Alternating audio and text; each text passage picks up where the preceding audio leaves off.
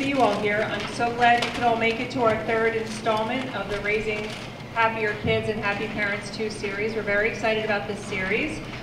These series are designed to entertain and inform. They're sponsored by Woodbridge Township Addiction Services.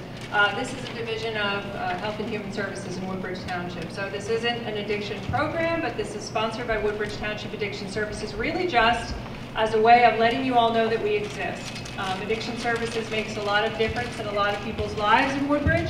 And if you know anybody who suffers from substance use issues at all, please feel free to give us a call. Our phone number is all over the blue tablecloth up there. All of the merchandise, all of the flyers that you're going to find up there have the Addiction Services phone number up there. So if you know anybody who's struggling, have them call us. We can help. It's all free. It's all confidential. Just so you know, the fourth in our Raising Happier Kids and Happy Parents 2 series will be on May 7th, Tuesday, May 7th. Katie Hurley will be presenting, and Katie has written the Happy Kids Handbook, which is a great book, great best-selling book on parenting. This speaker that we have tonight is really very relevant to what we do in Addiction Services. She won't be talking specifically about addiction, but there's a lot of research indicating that adverse childhood events, ACEs we call them, adverse childhood events put people at significantly higher risk for substance use disorders when they reach adulthood. So several times more likely to have substance use disorders when they have adverse childhood events. So of course, sometimes bad things are going to happen. These things happen and we can't protect our kids from everything, but there are things that we can protect our kids from. Amy Simon is an expert on helping us to figure out at what point do we shield our kids from things, how do we shield our kids from things and still let them exert their independence and have a good life. So without further ado, I'd like to introduce Amy Simon. Amy is renowned for her work on our series topic, Raising Happy Kids. Her book, Doing Right by Our Kids, Protecting Child Safety at All Levels, is the #1 best-selling parenting book. We are selling her book up there, so it's a very reasonable price of $10. If you'd like to get a copy of that, please feel free, get them while they're hot. It's a best-selling parenting book, and I'm so pleased she was willing to travel all this way to share her thoughts with us, and I'm sure that you're going to enjoy this talk. So please welcome Amy Simon. Thank you. Thank you so much for having me and for coming out tonight. I know it's one of those nights when it could have been tempting to bundle up and stay inside, so I really appreciate you all being here. I'm Dr. Amy Tiemann, and I'm from North Carolina, and but I grew up in Doylestown, Pennsylvania, so I went to high school just not too far away from here. And so tonight we're going to talk about how we can empower our kids with the skills they need to explore the world with safety and confidence. Let me see if I stand on this side, if this helps with feedback.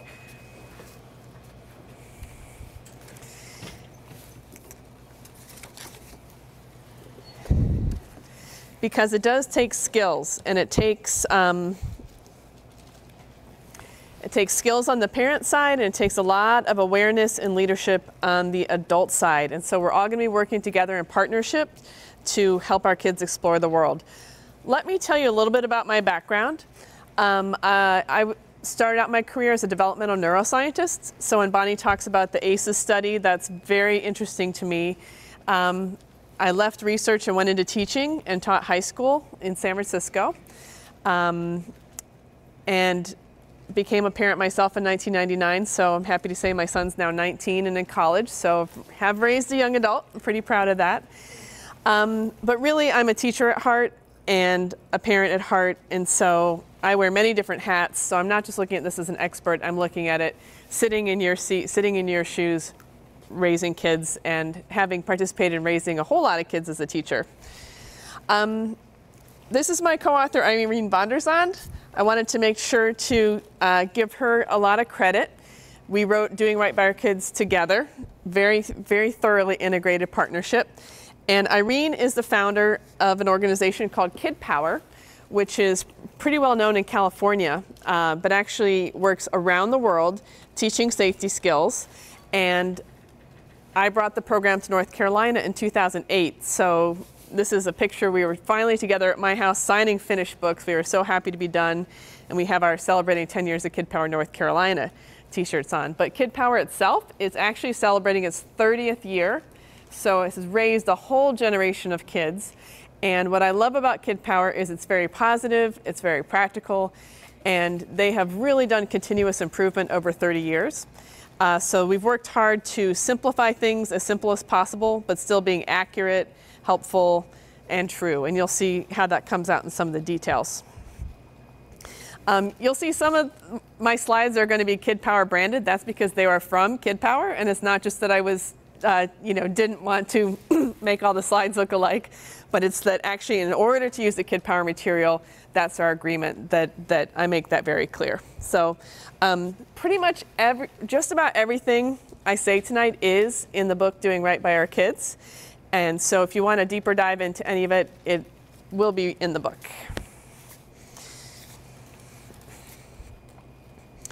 So, parenting is really one of, we say it's one of the hardest jobs in the world, and it really is. To me, the paradox of parenting is this: the good decisions made by our kids come from experience. But where does experience come from? Sometimes it comes from making bad decisions. This quote has been attributed to Mark Twain, but I can't figure out if that's really exactly true, so it's kind of lost to history. But this is so true. So that balance as parents and as teachers and as people working with children is we want to give kids enough experience that they have some wiggle room. There's a great book called The Blessings of a Skinned Knee by Wendy Mogul. And that's about, you want to give your kids a chance to try things and maybe it doesn't work out. But we want to keep it within a safe realm so that we're not dealing with tragic consequences. And that, to me, that balancing act is one of the most important things to do as a parent. Now, we kind of wish and hope that parenting and child development would look like this, the onward, upward, straight path to greatness, but it can kind of look a lot more like this sometimes. If you guys remember the Family Circus comic, Billy just is supposed to go out and get the mail. Should be a straight line out there and back, but it's a curved path, it has detours, you have progress, you have setbacks. To me, that's what parenting is really like. So we're all in this together. And part of what's great about having a lecture series like this is you're developing community. You can see who else is interested in these topics. Oh, maybe your neighbor's here, maybe your friend is here. And if you have questions a week from now, you can talk to them and talk these things over, find out what they thought about it. And when it comes to child safety, having allies as advocates, if a problem comes up in your school or an organization you're part of, even just knowing one other person who's going to have your back and is willing to talk about these issues and willing to bring something up, a problem that needs to be solved, is very, very powerful. Now, in Doing Right by Our Kids, our model for the book is protecting child safety at all levels. And so this means we start with family and your inner circle, like family and friends, your neighborhood. And then we go out into all the organizations that are part of our lives. Schools, the larger community, we even talk about law enforcement. And then I happen to be really interested in laws and government and the Constitution. We're not going to get up to that level tonight, but just know that, there was actually a Supreme Court case about something that happened in Chapel Hill, where I live. It was a kid's locker, a high school student's locker was searched, and they said it was an illegal search. So those kind of cases come up from time and again, and you can imagine other cases that involve laws. So I'm really interested at all levels. And our book is mainly for parents and teachers. It's also for people who run youth-serving organizations.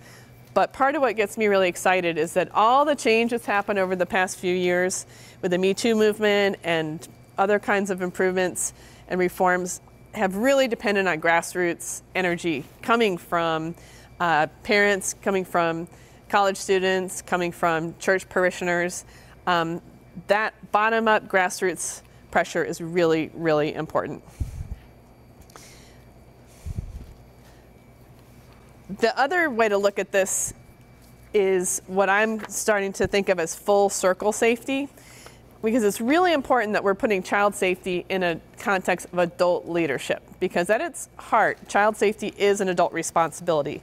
That's really, really important to remember, because we're going to be talking about skills that you can teach to kids as young as 3 years old, but we're not saying that a 3-year-old or a 5-year-old or even a 15-year-old should have to be taking care of themselves without a larger context. So that larger context is community, is school principals taking bullying seriously. It's parents making sure that their kids know that they can come to them if they have a safety problem. So whatever we're talking about tonight, please always keep the adult leadership context in mind. And so adults' job will be to be leaders and set good policies and good rules and make sure the rules apply to everyone and to try and have open lines of communication with kids. And then we're hoping to empower kids with skills and practice so they know if they have a safety problem that they can get help from a grown-up in their community. And I want to read a quick story that came into Kid Power from a special education teacher, because this story really, to me, this is the story that made me come up with the term full circle safety.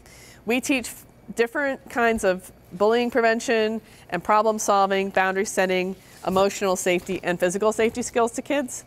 But you'll see from this story how it's not enough to just teach it to kids.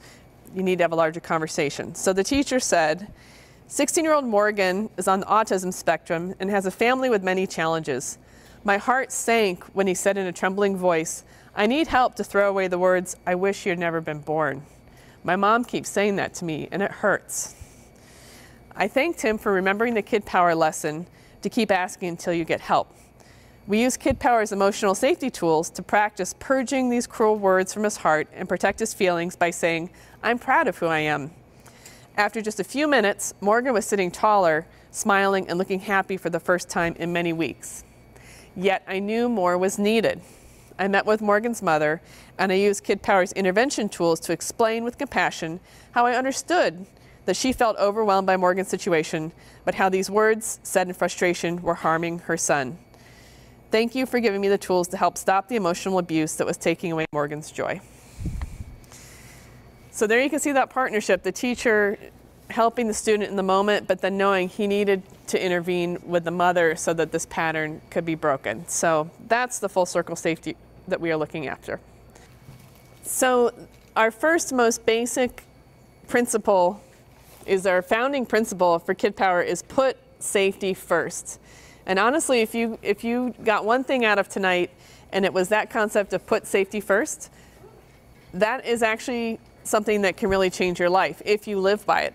It's easy to say and it can be very, very hard to do. And that's why we're talking about it. So in its simplest form, this is something we'd like you to consider saying to the kids in your life and to yourself. I will put the safety and well-being of young people ahead of anyone's embarrassment, inconvenience, or offense.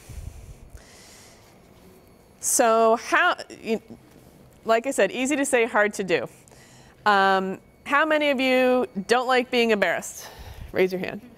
How about you don't like to inconvenience other people? And you don't like to offend other people? Yeah, that's pretty much true for all of us, and it's even more true for kids. Bonnie, did you have enough cards? I think I do.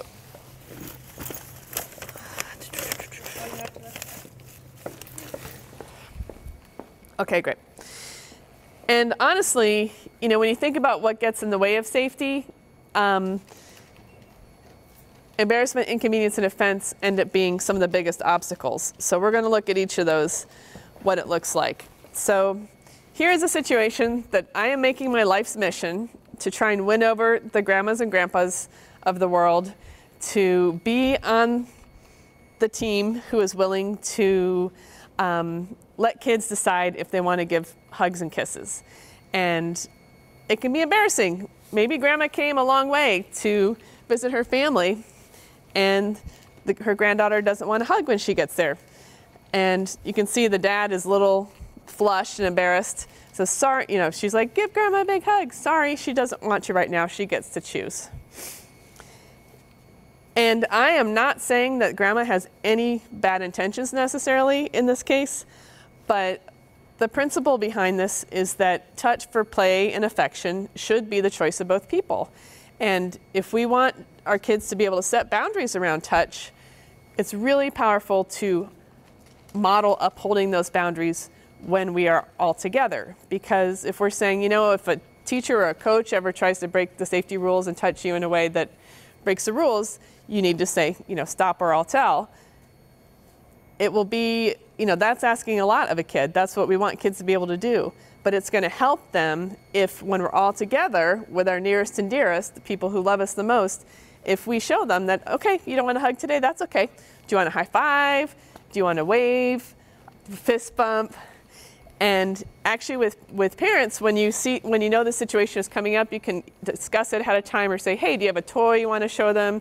Do you have some Legos that you've built or some pictures from our last trip, or show them the dog's new trick? You can kind of think like, what can we do?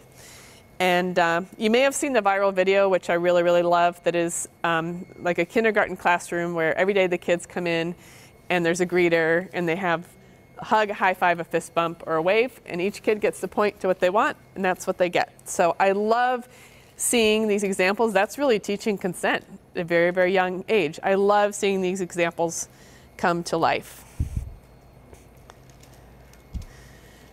Inconvenience.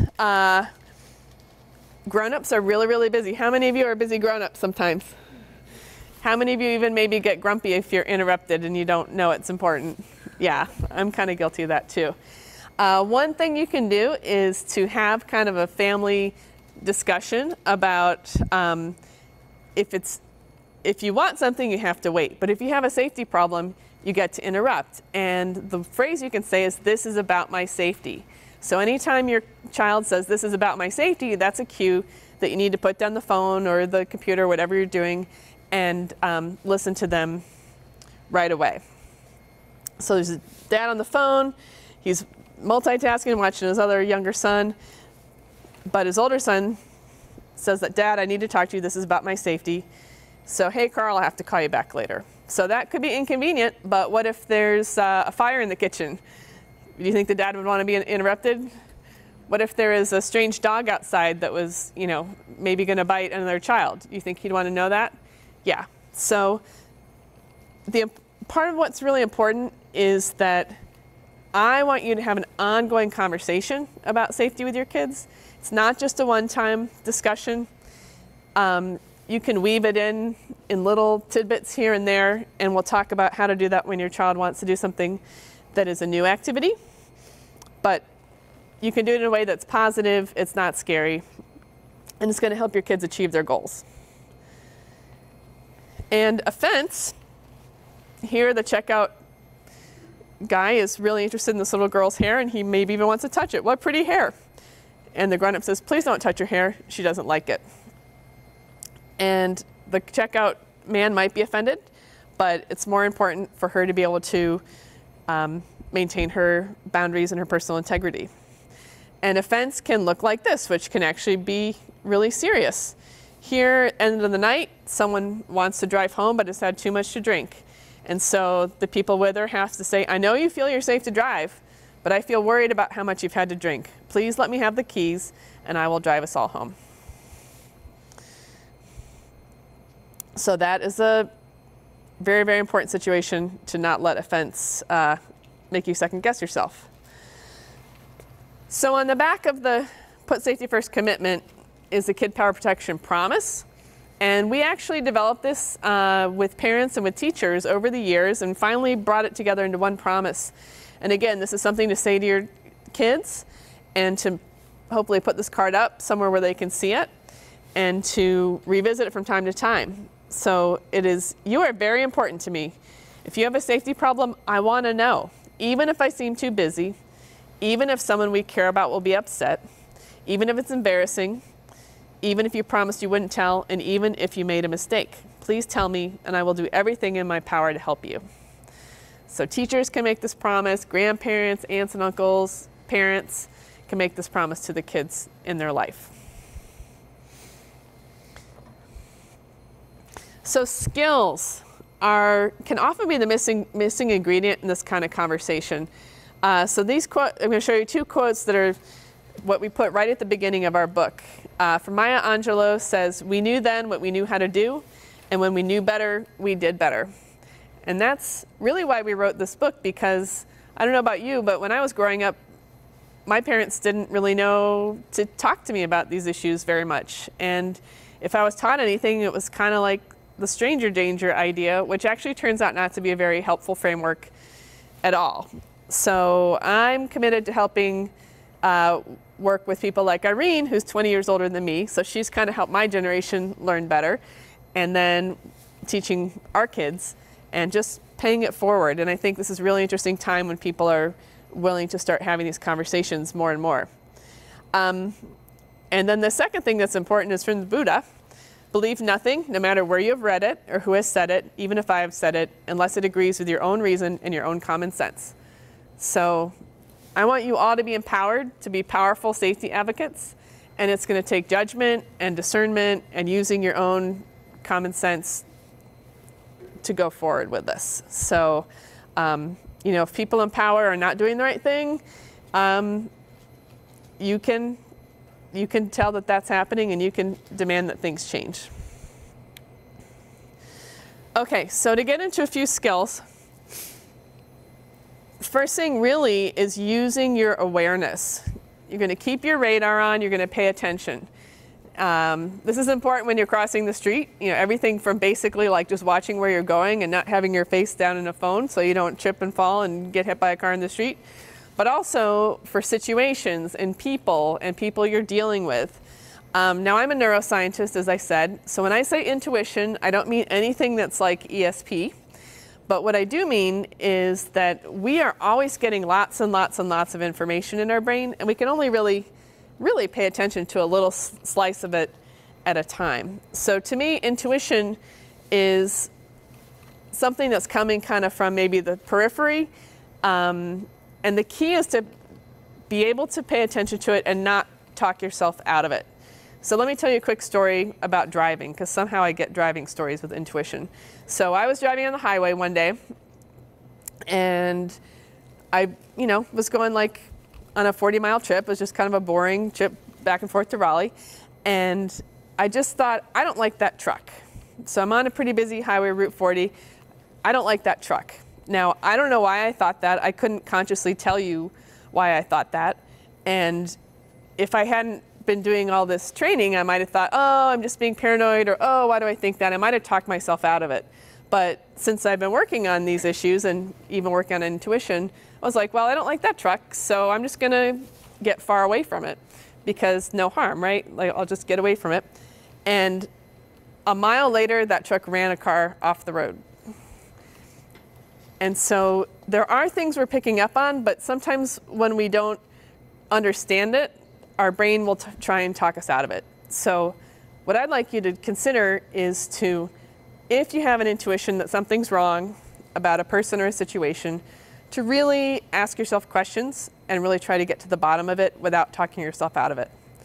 Now, I'm going to talk a little bit later about Gavin de Becker, who has written The Gift of Fear and Protecting the Gift, which is about child safety. And in The Gift of Fear, it's important to make a distinction between free-floating worry and a true signal. So here's some good news, is if you can turn down the worry, worry is not helping anyone. I was flying on an airplane to get here, and if I was worried about the plane, is that going to help keep the plane in the air? No, it wasn't. I had a stepmom who said her job was to worry about everyone, and that didn't actually accomplish very much. So if you can turn down the volume of worry, that will actually help you hear true signals of fear or things you should be concerned about. And I also want to say that intuition and radar on, it's not snap judgments and prejudice. So this is not about seeing someone of a different group and thinking, oh, I'm scared because they're of a different group. This is about watching people's behavior and what's really going on and really being attuned to what's happening. So if you feel something, you want to follow through on it. Get more information if you can, and talk to other people if you need to. Okay, so taking effective action, I'll go through this pretty quickly, but adult leadership is what is going to be needed to keep kids safe. That's protection, intervention, and advocacy. This illustration is a group of water buffaloes, and what they do with the little calf is the adult water buffaloes stand in a circle facing outward to protect the calf. So think about this when you're in organizations. Know what you stand for and what the organization stands for. Split your attention to avoid tunnel vision. You want to be looking at a whole situation. Intervene if you see unsafe behavior. And it can be hard. You might be the only one who's willing to speak up, but that makes it even more important that you do speak up. Work together, advocate with other adults to create a safe and respectful climate. And incorporate skills into your daily activities. That's going to be really, really important with kids. And get help instead of going it alone. So use your intuition, take effective action. And really, really important is avoid the illusion of safety. Don't automatically assume that someone is worthy of trust.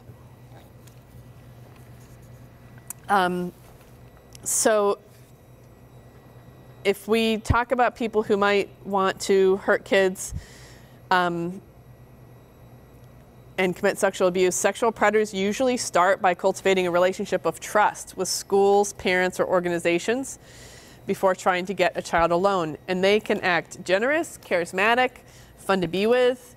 They can be the most popular and favorite people in an organization. And they often start by grooming a child by pushing boundaries in subtle ways before doing anything overtly sexual. And so what I'm advocating for schools and other organizations to do is to make grooming behavior itself against the rules and reportable, because that's the behavior that we are going to see most likely. So grooming, so when I say pay attention to attention, it's an adult should not be paying way more attention to one kid than any others. And so the rules to, they should not be giving kids gifts. They should not be taking them on special trips. They should not be asking them to do one-on-one like coaching or extra, alone time coaching or activities, unless there's a really, really good reason to do that. They should not have games, favors, or anything else that would be a secret. So that's what I'm recommending to organizations. And so if anyone, if a school makes that rule, you would just have to report it. And I don't believe in like zero tolerance policies in general. I always think you need to get to the root of something and find out what's actually happening. But if we can start looking for grooming behavior and seeing that as a really big red flag and getting to the bottom of what's happening, that is going to help prevent a lot of problems. Right now I'm doing a lot of work in North Carolina where there was a company that was a third-party vendor for summer camps. So they would do summer camps at all the different schools. They would lead these kind of engineering camps for little kids. And one of their employees was arrested a couple months ago. And it's really hard to, it hurts to see how much damage one person can do, that basically entire million-person metropolitan area, has been touched, has been affected by one person's actions. But fortunately, the guy did get arrested. So that's one thing that is a challenge we're going to have to deal with, is that when we ask kids to report problems and we empower them to report, we are going to get more reports. And that's a good thing because that can stop the abuse. But it is a challenge for communities to go through. So again, the illusion of safety, you can't just go on reputation of an organization or a program or a person. And I want to give you some specific questions to ask when choosing any youth serving program. So this could be signing your child up for a summer camp or a martial arts program or music program, anything that is working with kids. So 3 questions. First, are the program leaders qualified to teach this activity? Let's say it's a martial arts dojo. So are they really, do they have the background in martial arts that makes them expert enough to lead this activity? Second, do they know how to do it safely? And you're going to want to be asking some questions about this. What are your safety procedures? what are your procedures if someone gets hurt? Are you trained in first aid? Anything that has to do with safety, and that's going to be different with different programs. If it's a football camp, it might be questions about how many trainers do you have. If you're training in the hot summer, do you know about water breaks and avoiding overheating and things like that. And the third is really, really important. Do not assume this. You really want to ask this question. Do they know how to specifically run this program for youth? Because a lot of times programs get started for many, many reasons. Let's go back to the dojo. There could be a martial arts dojo that runs for years with adults, and they decide, oh, we're going to add a kids program. So they might be really good at martial arts, and they might do it safely, but do they know the rules for interacting with kids? And this really came up in North Carolina, probably came up all over the world, but since I live all over the country, but I live by University of North Carolina, and they have so many sports camps in the summer. And so you hear Carolina basketball, Carolina soccer, sign my kid up for Carolina soccer camp. It would be so easy just to say that reputation is so great that yes, I want to sign up for that. But that person, not to literally pick on any one sport, but just for a hypothetical example, someone might be like a JV women's soccer coach during the year, but that doesn't mean that they know how to run a camp for 8th graders, especially if it's a residential overnight summer camp. So do they know about needing leadership with 2 adults present at all times? What about letting kids walk up into the town? What about supervision? What about hours in a dorm? You can't assume that they know how to adapt the program to kids. Now, to UNC's credit, they realized several years ago, I think all universities across the country started asking themselves, do we have any kids on campus? That's literally where UNC had to start with this question. Do we have any?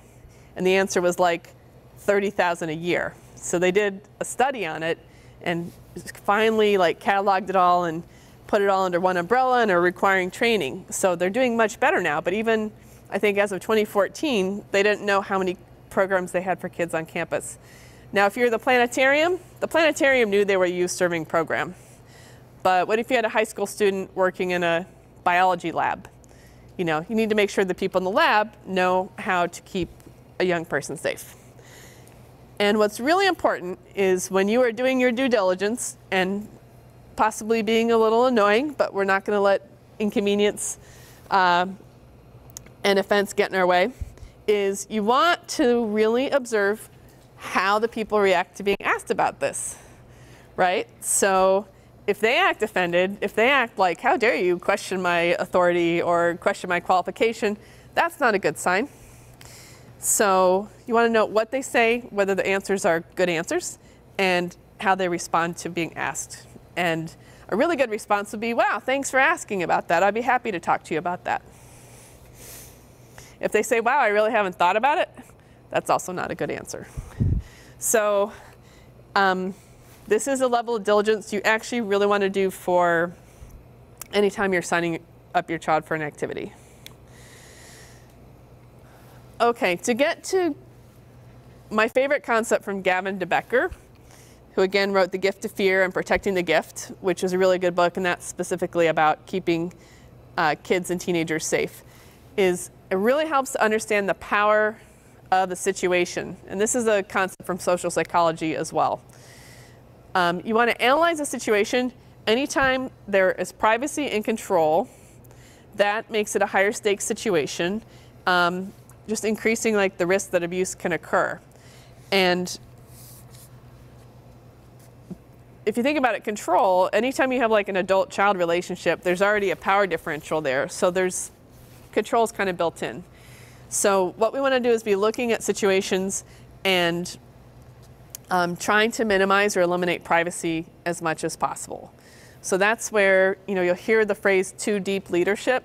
You'll hear that a lot in Scouts and churches and other organizations. So ideally, you should have 2 adults with a group of kids at all time as much as possible, unless it's an emergency. If a kid is the last kid at soccer practice and there's a miscommunication among the grown-ups and no one is there to pick that child up, yeah, if you're the coach, you're not going to leave that child. that might be a one-on-one situation, but if that happens, you would want to obviously take care of the situation, but you want to be on the phone with all the parents, seeing if you could get them, probably on the phone with your supervisor, finding out what to do. But that should be an unusual situation. So you want to minimize privacy as much as possible. In schools, there are a lot more attention with architecture to having some windows, even internal windows within the building. And I'll tell you that when I was a high school teacher, I just learned how to manage this like a second nature. I had my chemistry classroom was like a big classroom that had this glassed-in kind of fishbowl office in it. And so if I needed to tutor a student, if there was a class going on in the bigger room where the other teacher was, could see us sitting in the fishbowl, I would tutor in that office. But if it was after school or there was no other class going on, I wouldn't meet a student one-on-one in that more private situation. I would say, let's meet in the library, let's meet in a conference room. You can still have kind of a personal conversation, even maybe on a bench out in the field during recess, but you want to keep things observable and interruptible, even if you need to have a somewhat, more private conversation with a student. But the good news is that literally just became second nature. Once you know these principles, you can just start applying them, and it doesn't have to take like a lot of extra time and effort as long as you're thinking about it. Okay, I want to read a couple of situations and see. Okay, so I'm going to read these out loud. Sometimes I pass these out, but we have a nice big group out tonight, so I'm just going to read it out loud. And so if you can, I'm going to read it out loud. If you can talk to the person next to you about like what are the privacy and control aspects of the situation, what might make it hard to speak up and do something, and how embarrassment, inconvenience, or offense might factor into it. And think about how you could take charge of the situation. So first one is, you are a father taking your 13-year-old daughter to a dermatologist. You expect it to be a routine checkup, but the dermatologist sees a suspicious spot he's concerned about and asks to do a full body exam with photos to document the moles. So take a second, think about that, and let's just experiment with talking to the person next to you about that situation, why it would be hard, and how do you think you could take charge of it, even if it was hard? Okay, what do you think? I know we don't have a ton of time tonight, so I want to make sure you keep going. Would anyone like to volunteer what you think about this one? Yes? The dermatologist should have someone on staff that is the same gender as the child, with the father's permission, and perhaps the father also being in the room. That female person would also be in the room. I mean, we don't want to mess with a child with a suspicious spot. They're too risky. But there is a way to have the child be with a female person. Okay, great. That's some really good best practices there. Good ideas. What else? Because it's still your choice, right? Here, do you want to? We also ask my child. Yeah. If it was a daughter, we were talking about that. We'll ask her, do you feel comfortable having the doctor, male or female? We choose if it was a girl or female, of course, but ask also the child, do you feel comfortable? We meet inside the room, with the doctor. They have to check you. Do you feel comfortable alone, or should we be in there with you? To think about that, to ask the child for their opinion, what do they think? Great, because maybe she would be okay with it today, and maybe you really need to reschedule. And there is the health. Yeah. I would actually say that at this time right now, I'd like to reschedule, and then I'll go home and Google to see if these things are actually done, and try to ask other doctors. I'm like, would you recommend this or whatnot? Get another opinion. Great, second opinion, or maybe schedule another day. Maybe, maybe her mom had been planning to take her, and at the last minute scheduling changed, and it just, maybe today is just not the day. And I do definitely hear the concern about you don't want to let a health problem go, but you want to have the balance of knowing it is your choice if we do it today, even if it means speaking up to a doctor, which can be really, really difficult and can have embarrassment, inconvenience, and offense all kind of wrapped into one in that example. But to know it is your choice, you can change your mind and hit the pause button. That's one of my favorite concepts.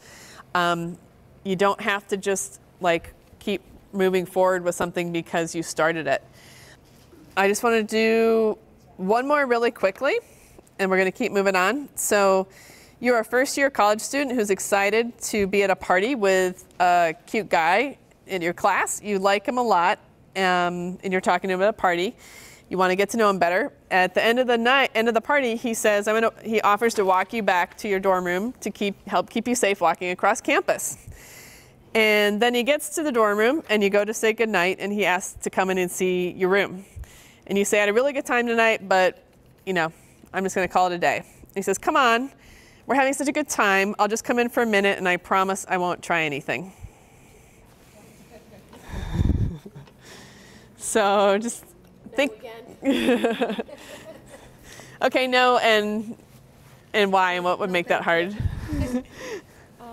I would just say no, thank you. Okay. I don't think that's on.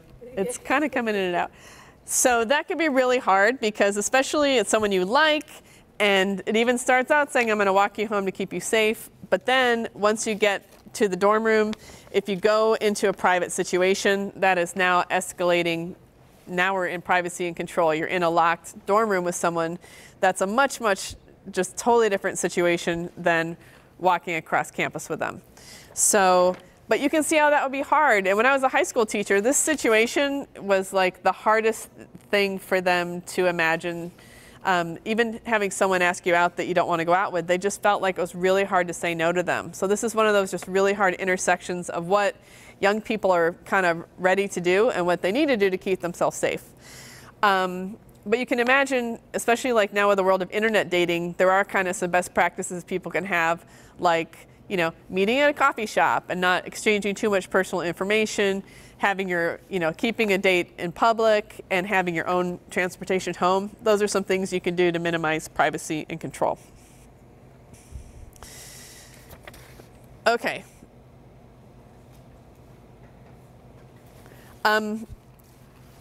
So who here has kids younger than 8 years old? Just raise your hand.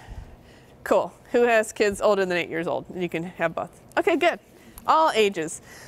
Just want to say really quickly, with Kid Power, we have a positive practice method. This is really, really important and really distinctive about our program and our whole approach. And again, these turn out to be skills to live by. I love these skills because I use them every day. I use them in shaping healthy relationships and also to prevent bigger problems. But we are going to be positive and use fun, not fear, to teach kids. We're going to empower them without scaring them. Be specific and keep it simple. So one of our rules is check first. And we'll say you're going to check first before you talk to a stranger, check first before you take something from a stranger, check first before anytime you change a plan. So we're going to keep it really, really simple. We could sound like a broken record, but that's actually really good because if you remember check first, you're remembering a lot of information in just 2 words. We want to be consistent in what we say and what we do. So if we say that if you have a safety problem, please interrupt me and I will help you, we need to actually follow through with that. And that's part of what creates full circle safety. And really importantly, we keep it emotionally safe. We teach about stranger safety, not that other phrase I don't even want to say again. And we teach about boundaries, not good touch or bad touch, because good touch, bad touch can be really, really confusing, and boundaries is just a more helpful and accurate way to frame it. And we don't just show and tell, we practice. And this boy is practicing calling 911, so that's one of the things we practice is if you have, if you need help, what do you call? 911. And we've had we actually will have phones to practice what that looks like. And one kid said, 911, but will you tell me what a 9 looks like? So we teach some really young kids. I just want to see what comes after this. Okay. I could spend an hour talking about this. Obviously, we don't have an hour to talk about this slide, but it's really important to kind of know that in order to stop abuse, there's not just one one-size-fits-all solution or one skill that kids need to know. They actually do need to know kind of a constellation of skills, recognizing safe and unsafe behavior, knowing what the safety rules are, setting boundaries in a powerful and respectful way to stop inappropriate or unsafe behavior. We are going to spend some time practicing that. Leave a potentially dangerous situation as soon as they can. Protect themselves from hurtful words and behaviors. So emotional safety too is really, really important. And if we can learn to keep ourselves safe emotionally, that's good for ourselves, and it can actually also help things like help keep fights and arguments from escalating. Resist emotional coercion and social pressure. Be persistent in getting the attention of busy, distracted adults in order to get help, and defend themselves from an assault with physical skills if necessary. And martial arts and things like that are great. I actually study martial arts. I really, really love it. But in terms of self-defense, you don't have to be a martial artist. You don't have to have a black belt. We found that some very simple training, like one strong physical move, can stop most attacks. Okay, so what I want to do is, this is really important. So I want to cover this. 6 steps to prepare children for more independence. And then I want to talk about boundaries, and I want to talk emotional safety, and I'll take your questions.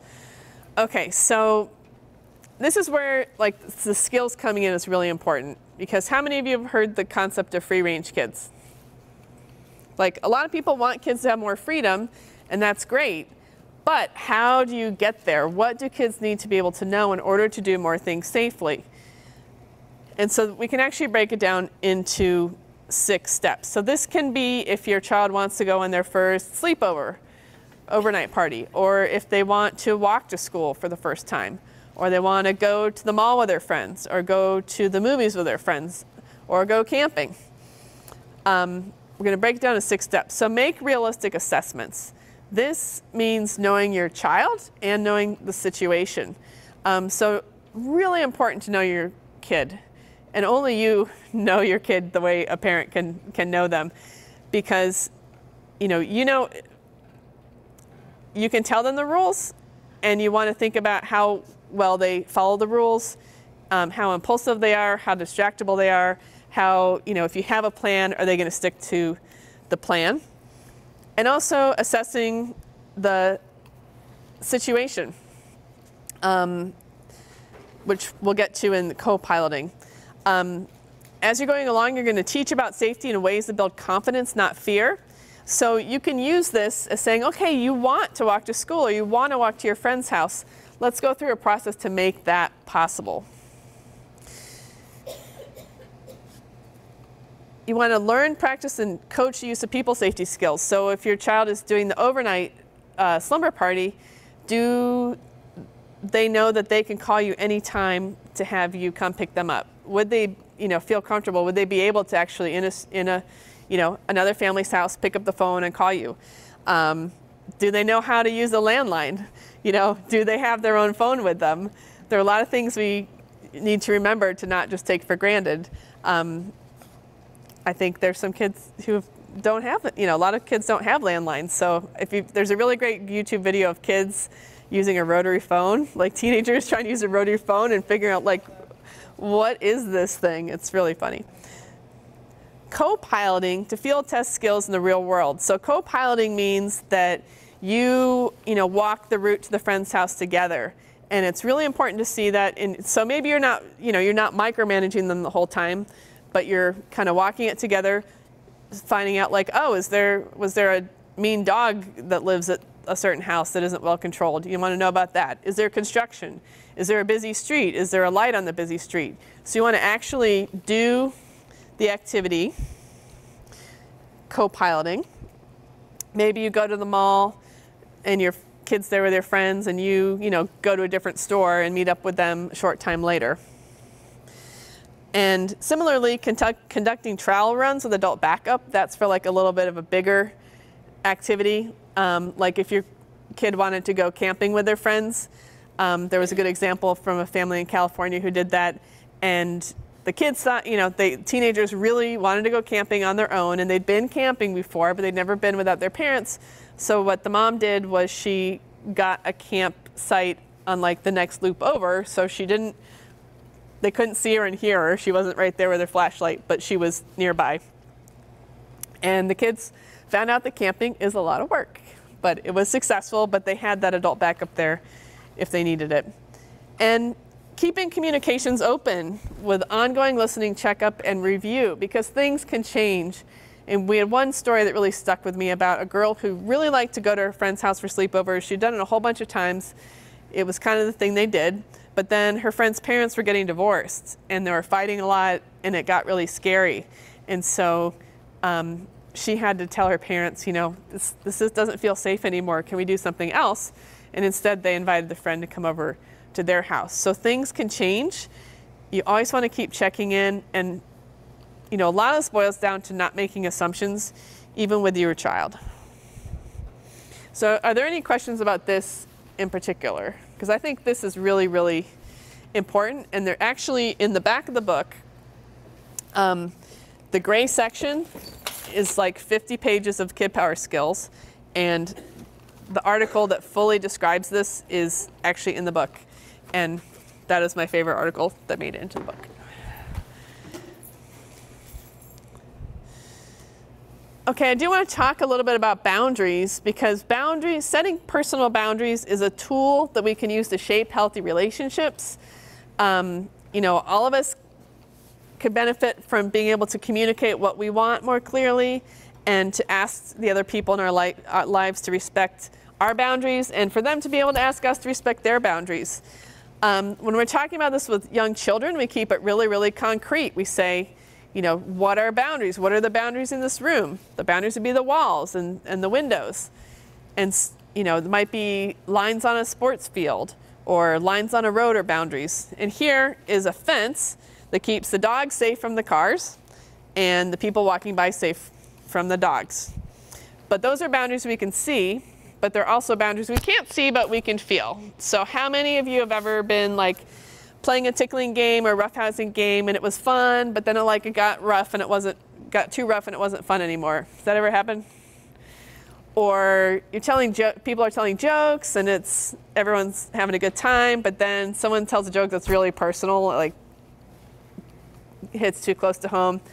That's your emotional boundaries being crossed. And so there are 4 boundary rules that we live by. Rule 1 is we each belong to ourselves. I belong to me and you belong to you. That means your body and also your thought, your emotions, and your time. But some things are not a choice. This is where, when I say we've spent a lot of time making things true and accurate, this is the kind of thing I'm talking about, because some things are not a choice. Going to bed is not a choice at bedtime. Taking a bath is not a choice. And touch for health or safety is not always a choice. If a kid falls down and breaks their arm and goes to the doctor and they need to get a cast on it, is it a choice to get a cast or not? Not really. They need to get that cast. But as we'll see, it should never be a secret. Even if touch is not a choice, it should never be a secret. But so touch for health or safety may not be a choice. And this can get really profound. I mean, there are kids who have to have physical therapies or treatments that are painful and that they have to endure and manage. And that can be really hard.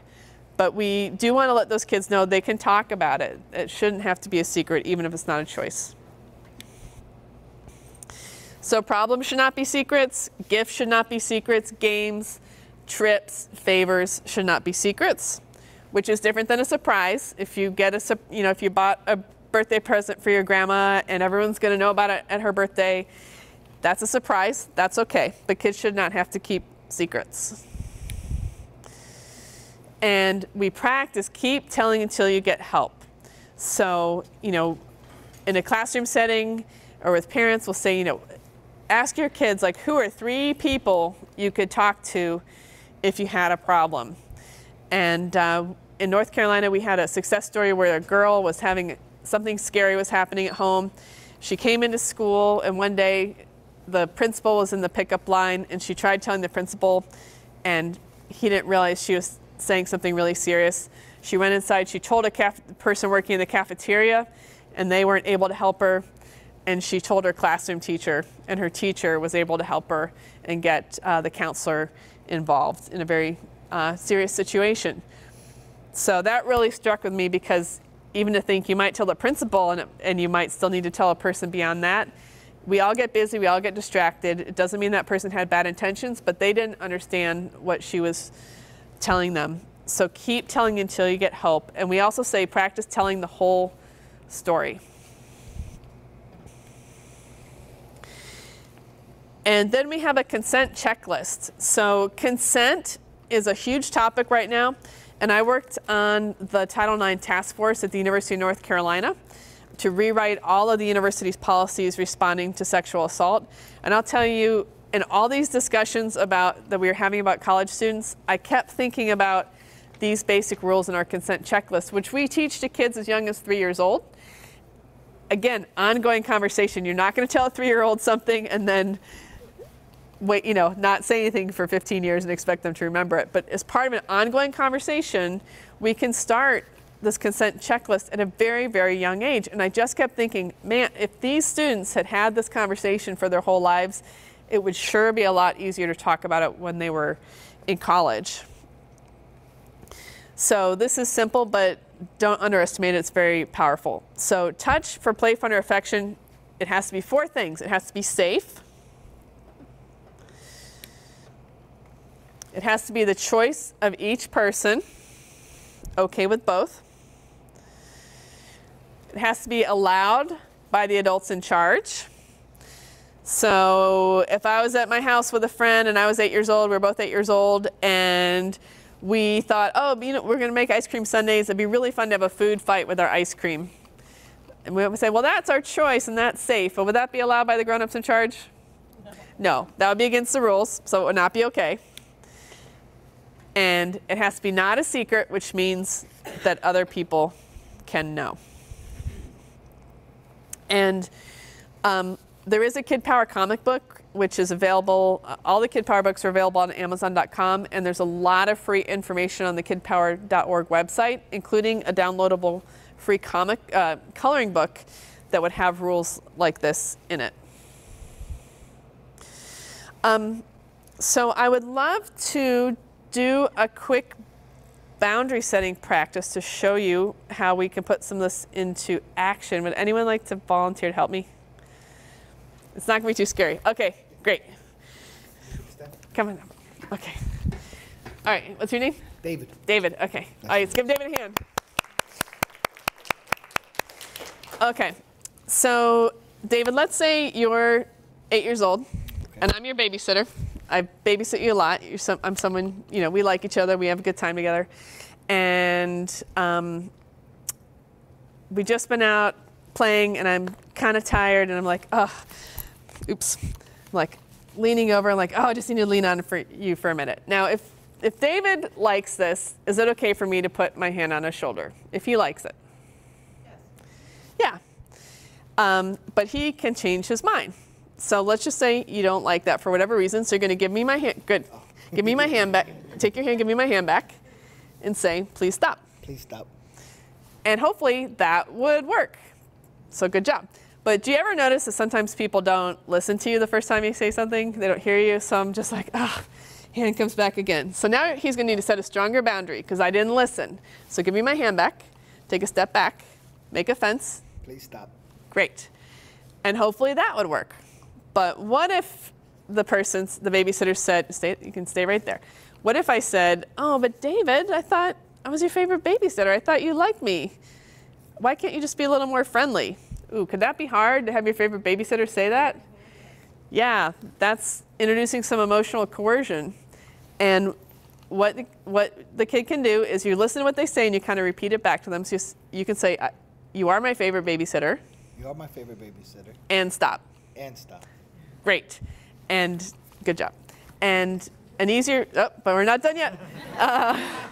Please stop. No. Yes. And you can also say sorry and stop, if that's easier to remember. So again, hopefully that would work.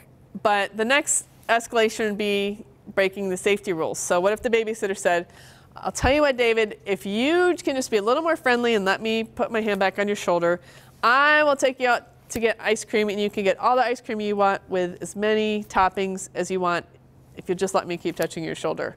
Ooh, does anyone know what that's called? What's it called when you trade something like that? Bribe. Bribe. Now, there are some safe bribes. Like if the teacher says, if we get this room cleaned up really fast, we can get 5 more minutes at recess. That's, something we do all the time, and that's okay. But bribes for touch are never okay. That is breaking the safety rules. So if the babysitter says that, I want you to say stop or I'll tell. Stop or I'll tell. Ah, well, who are you going to tell? Mommy and daddy. You better not tell. We're going to both get in really, really big trouble, so I want you to promise not to tell. Ooh. So what I want you to say is, I won't tell if you stop. I won't tell if you stop. Good. And then what is David going to do as soon as he gets away from this person? Tell. Okay, so good job. So we can do this as a group. I want to just go through it again as a group. Pretend this is my hand on your shoulder. Put your hand on your own shoulder. Pretend that's someone else's hand. You don't want it. If you want it there, maybe it could be okay. But you don't want it. You don't want it there. You give it back, and say, "Please stop." Please stop. But it comes back again. So the person didn't listen. You're going to give it back.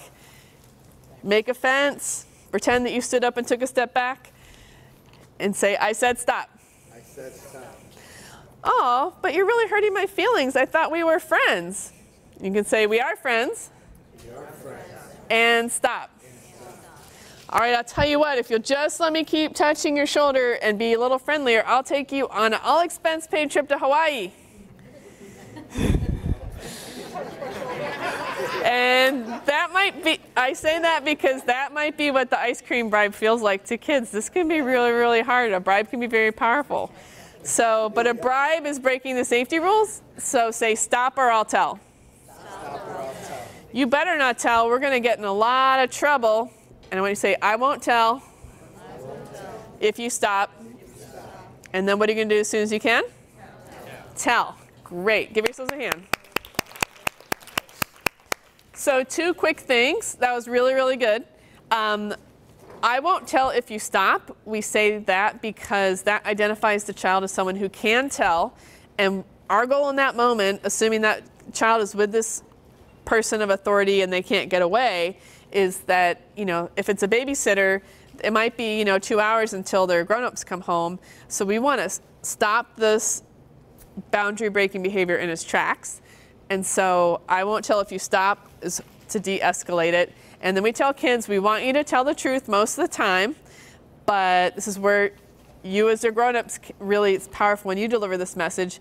But grown-ups, do you agree if your kid ever had to tell an emergency lie to get out of a safety problem, would that be okay? Yes. And then tell as soon as you can. So that's a demonstration that got me really interested in Kid Power to begin with. It actually has so many layers in it. It can be very, very powerful.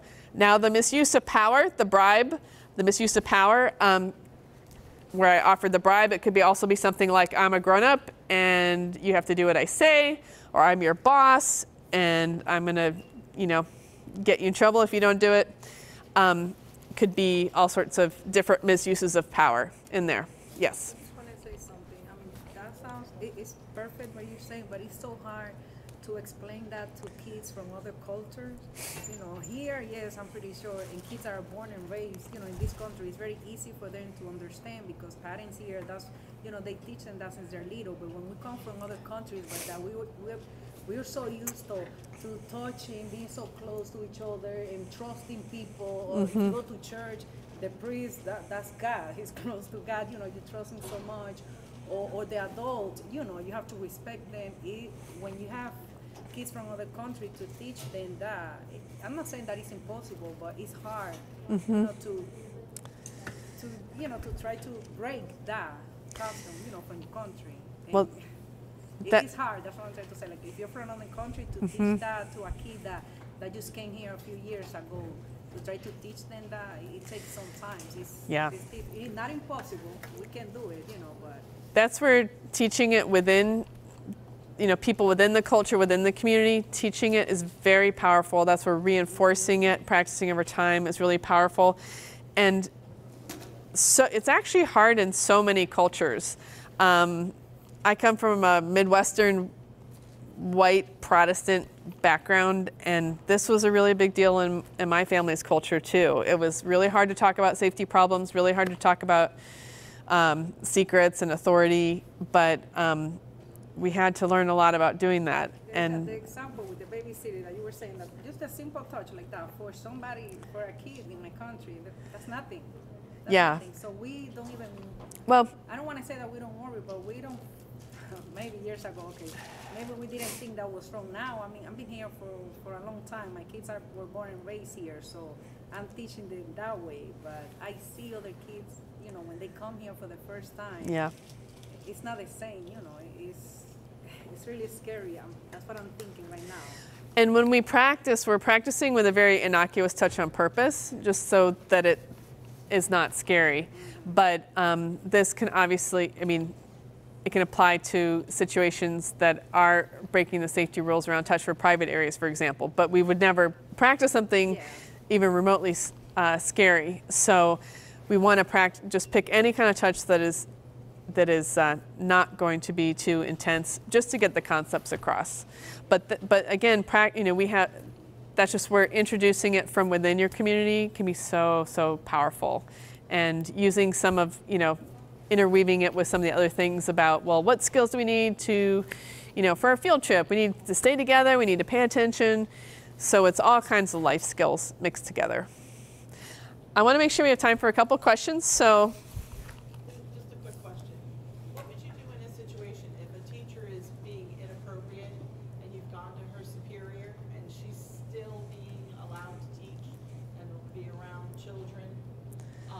What would your next step be? Like, what can you do to further it if the principal isn't, or the director of the school isn't doing anything about it? What would you do in that sense?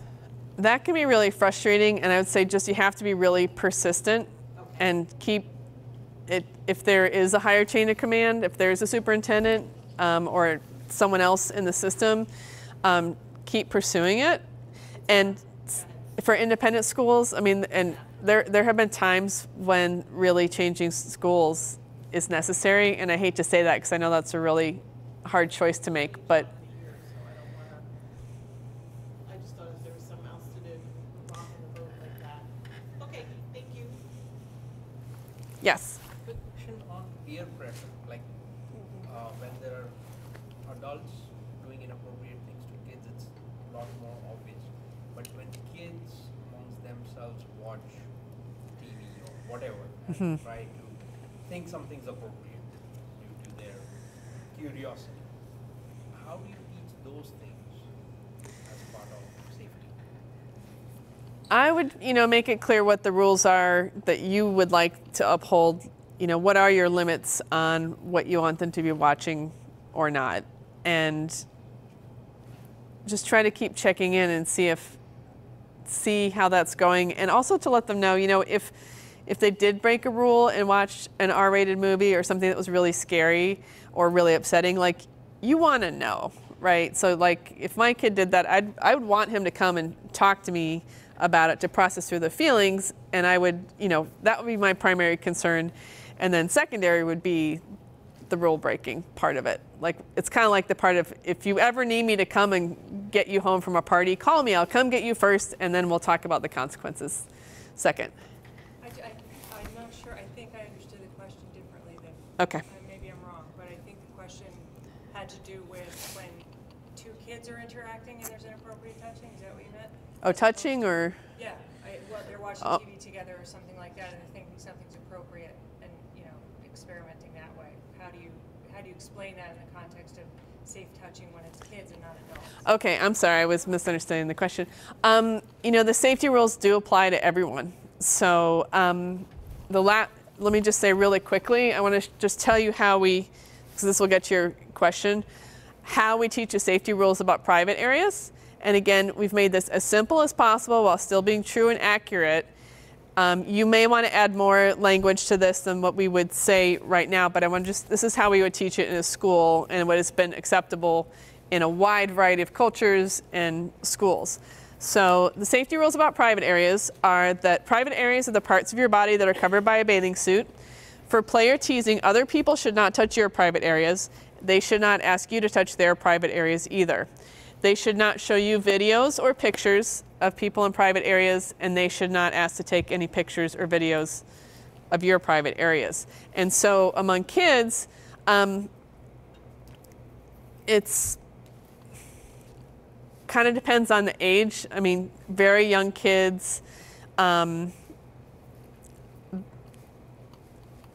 looking to see what different bodies look like, I would say is within the realm of pretty normal. As kids get older, they should be able to abide by these rules, and they should, it also depends on like the severity or extent of the behavior, and since there are kids in the audience, I don't want to have like a big conversation about this. But this is a general rule, and so anything that breaks that is something to talk about. And if you have any concerns about the extent of that, that would be a good time to talk to a guidance counselor or a counselor and just to get more information about it. Did that answer your question? Okay. And so we do have social stories and comic books for younger kids that show a lot of different examples. You know, here's, let's take off our clothes so we can play doctor. And his friend says, that's against our safety rules. We can play doctor with our clothes on. And do I need to wrap up like now or like 5 minutes from now? It's fine. We're doing, okay, good, cool. I wanted to get back to our emotional safety techniques because that is really, really important. I mean, emotional well-being is just as important as physical well-being. And the thing is, if kids get mean words or negative thoughts stuck in their heart, it can stay there for a really, really long time. And so we've come up with some emotional safety techniques that can be really helpful. Like in the story in the beginning with the boy who was getting help with the cruel words he heard from his mom. So trash can power is something we would say to younger kids, like elementary and younger.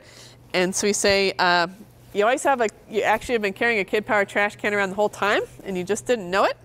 So if you put your hand on your hip, that makes the opening of a trash can. And if someone says something mean, that's like a piece of trash.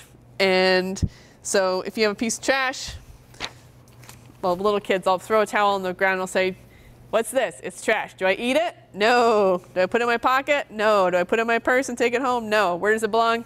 In the trash can. So we always say we're pretending. If we say a mean word, we're pretending so we can practice. So if someone says, you're stupid, you're going to catch that word, throw it in the trash can, and then put your hand on your heart and say something nice to yourself. Like, I'm smart, or I just need a little more time, or mistakes are part of learning. That's a really good one for grown-ups too. Mistakes are part of learning. And what if someone says, you're doing a great job today? What if I caught that and threw it in the trash can? Uh-oh, what did I just do? Threw away a compliment. So we want to take compliments in. So if someone says, you're doing a great job today, thank you for being here, you can just say, thank you. Make sure you take that in. Don't throw away a compliment and don't take trash in to your heart.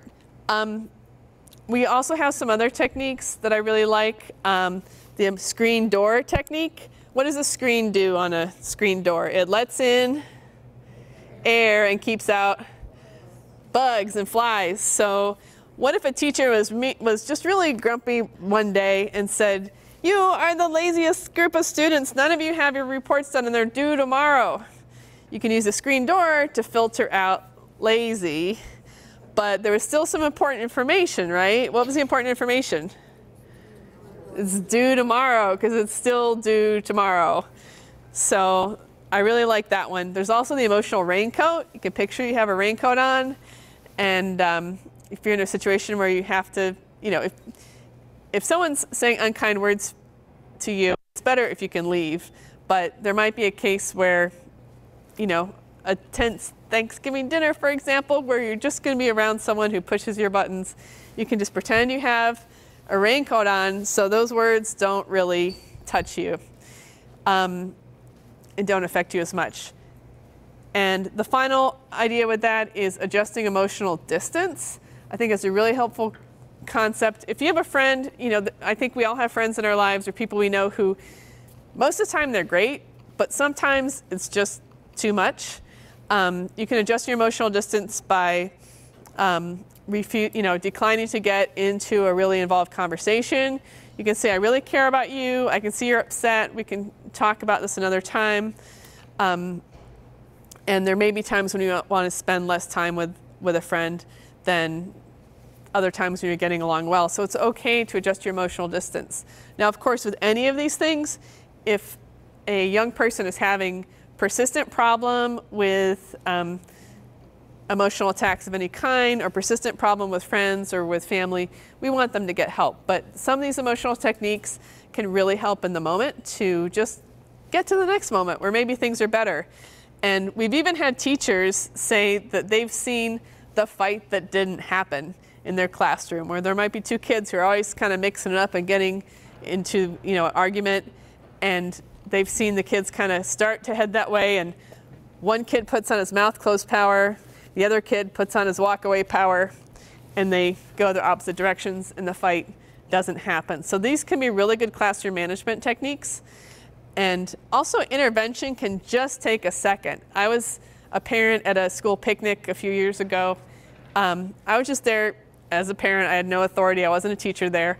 But there was a girl and a boy who were running around, and just like we were saying, like they were having fun at first. But then the girl, you know, was getting annoyed by him, and she said, stop. And they were running by me, and the boy went out with his hand and was going to hit her. And I just put my hand up. I just caught his arm and said, she said, stop. It literally took 1 second, but it worked. So that's why I encourage you to really think about how you can intervene, how you can be a powerful leader, or a powerful adult, because you all have incredible gifts to give our community. And so, you know, think about the things we said tonight. Think about how you can use them. And this is just a picture of, I want to end with a picture of Irene making it really, really concrete with a real trash can with a group of Head Start kids. We've even seen teachers make a Kid Power trash can where kids, if they want to throw something away, they can make a drawing of something that's bothering them or write the words up and on a piece of paper and then like tear it up and throw it in the trash can. We'll even see kids go up to the trash can and pick it up and yell some mean words into it that they don't want to yell at their friends. So it can be really creative and really concrete, and you never know what kids are going to do. So I think that's what we have time for tonight. But I just really want to thank you so much for the opportunity to be here. It's really a pleasure to come to your community, and I hope you'll learn more at my website or at kidpower.org. Kidpower.org has a huge library of free resources. It's almost overwhelming, but any question you have, they would have a lot of answers in there. But so thank you so much for having me.